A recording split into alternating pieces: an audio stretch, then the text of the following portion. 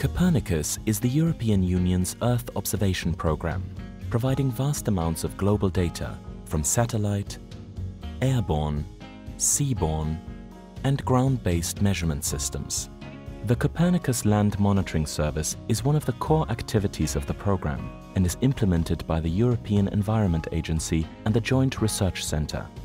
It is used in a variety of domains such as spatial planning, forest management, water management, agriculture, and food security, amongst many others. It is used by EU bodies, national governments, local environment agencies, by academia, and by businesses. The amount of soil sealing, either by roads or other building or construction, is monitored by imperviousness maps, which is one of the high-resolution layers products produced by the Copernicus Land Monitoring Service. Built-up areas change the nature of the environment in ways that have important effects on flora and fauna, as well as for human life. The Environment Agency Austria uses these imperviousness products in a number of ways. The Environment Agency Austria deals with land monitoring for more than 30 years.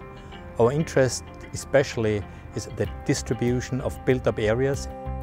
We have reached a critical growth trend in soil sealing. More than 12 hectares a day are used for new road settlement construction.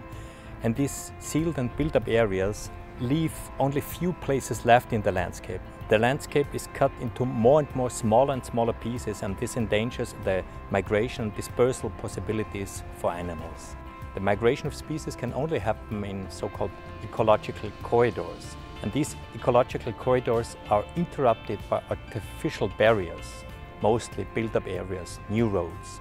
These corridors are cut more and more into smaller pieces, and we are speaking of fragmented landscapes. We have to assess this fragmentation, but we did not have the correct data and the appropriate data for it.